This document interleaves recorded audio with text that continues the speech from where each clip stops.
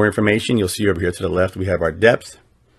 And then below that, we have our temperature. It says 59.0 degrees Fahrenheit.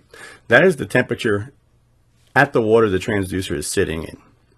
So that transducer is maybe a foot into the water. That is the surface temperature of the water within a foot of the surface. Right where the transducer is, that's the temperature.